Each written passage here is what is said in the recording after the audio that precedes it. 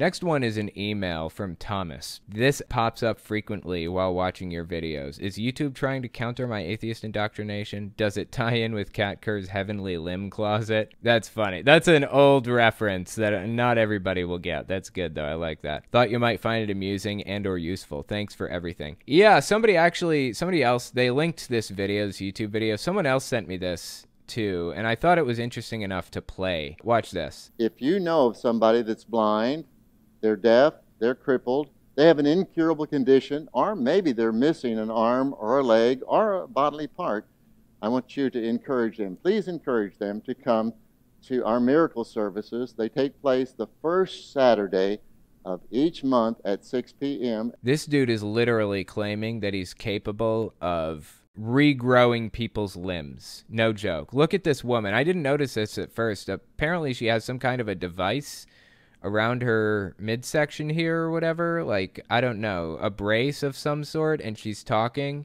and then she stands up and runs. Okay. Wow. All right. Let's keep listening. First Saturday of each month at 6 p.m., and then they continue that Sunday morning at 10 a.m.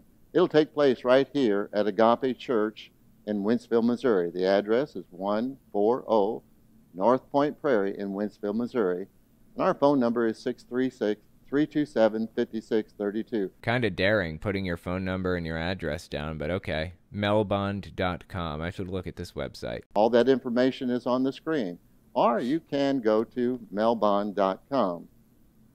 The Bible says in Mark 9:23, Jesus said this, all things are possible to them that believe. Yeah, here's the thing. The last chapter of Mark is fake, or the last half of the last chapter of Mark, I guess. Most Bibles have this in it. It says the earliest manuscripts and some other ancient witnesses do not have verses 9 to 20.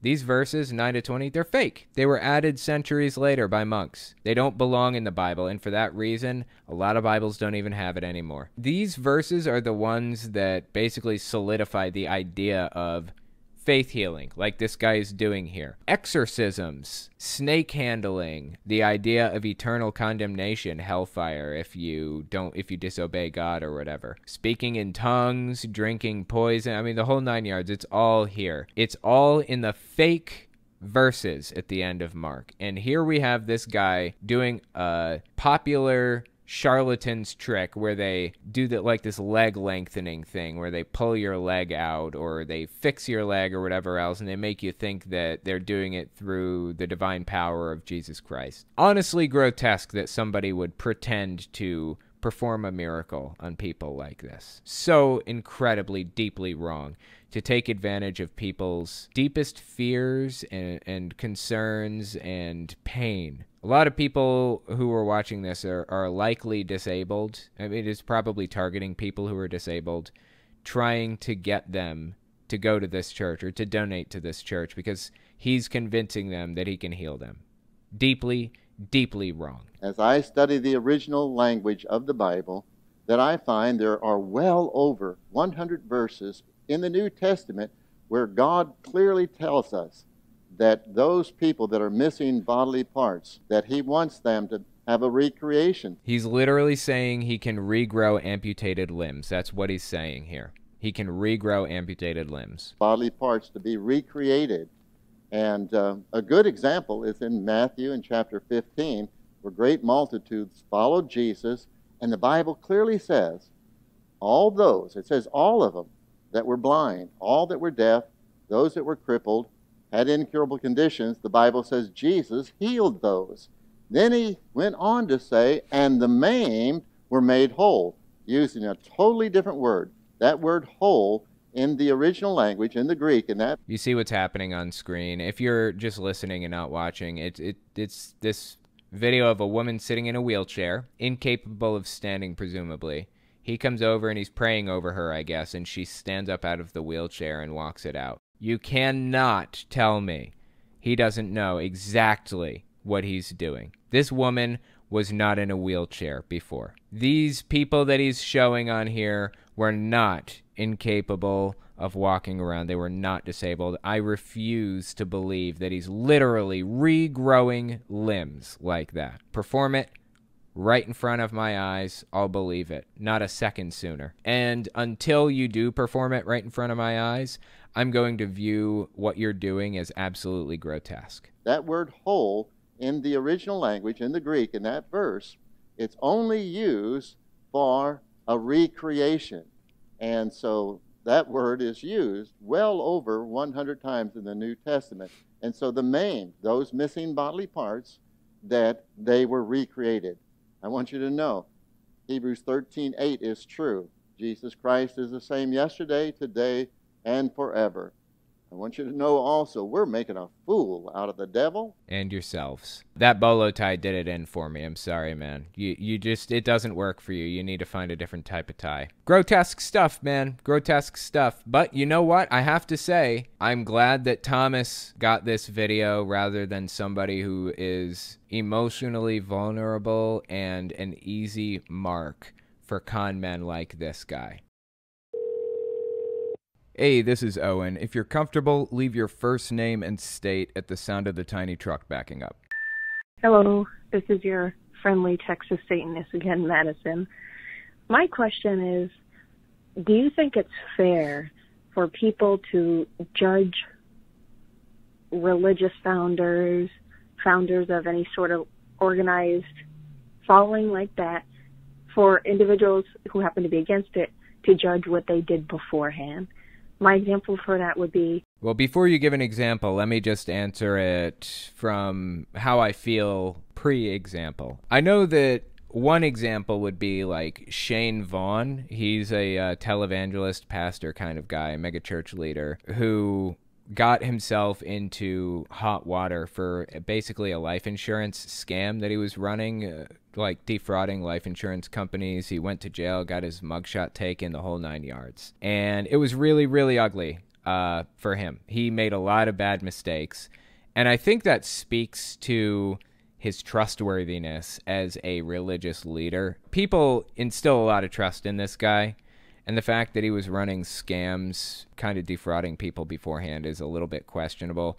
But who am I one to speak? You know, I was an addict at one point, and I got myself into all kinds of trouble before when I was, you know, before I got clean and all that stuff. So, I don't know. It's kind of hit or miss. I guess it depends on the situation generally. But let's listen to your example. Always see a lot of Christian websites, articles, making fun of Anton LaVey for having previously been working in the carnival. Okay, yeah, that's a fair point, working in a carnival. Like, I worked at Burger King, and I don't feel like the previous job that I did really affects my job now or my credibility now. Like, the job that you did doesn't really affect your credibility, in my opinion. Your previous behavior may be an indicator for future behavior, though. That's kind of my take on it.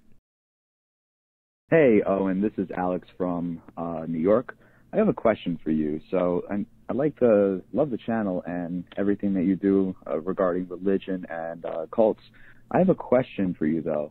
I wanted to get your thoughts on Eastern philosophies or schools of thought, such as like Buddhism, Hinduism, Taoism, things like that. It's something that I'm interested in, and I'd love to hear your take on it. That's pretty much it.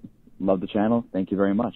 Yeah, I appreciate that. I think that a lot of like Eastern religions, Buddhism and all the others like that, they have historically been the root of a lot of New Age wooey stuff. So I'm kind of cautious when dealing with religions like that, because it's a quick way to lead yourself down like an ugly path that's kind of hard to get out of for some people. Also, I'm not really sure I see the point. What is the point? Some people say they want to be Buddhist because it offers a moral structure that they really like. But what made you decide that moral structure or those moral values it espouses were good in the first place? You decided that those morals were virtuous, that you liked them, that you want to live your life that way. The religion isn't deciding that those are good for you. You had to have some understanding that those are virtuous before you even walked into it, or you wouldn't have recognized them as such. So what's the point of Buddhism if you already understand these morals to be good and virtuous. You can just take the morals and live that way, and you don't have to take all the other stuff that comes with it, all the religious stuff. So I don't really have a problem with anybody being any religion they want, honestly, at all. I really don't. But I just really don't see the point in being religious. That's all. I have no problem with it. I just don't see the point, personally. Hey, Owen. I'm Zach, 14 from Georgia, and as an atheist who goes to a Christian school, I want to know what your advice is for helping others to be open-minded to other ideologies. The reason I say this is because the people I go to school with have been there pretty much their whole lives and are taught really biased teachings from their teachers.